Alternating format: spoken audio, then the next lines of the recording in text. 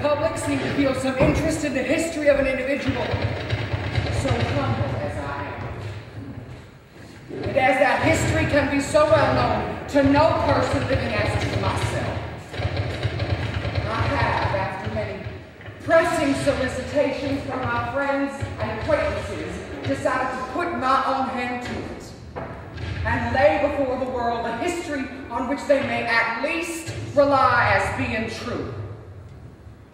And seeking no ornament or coloring for a simple tale of truth, I throw aside all hypocritical and fawning apologies and, according to my own maxim, just go ahead.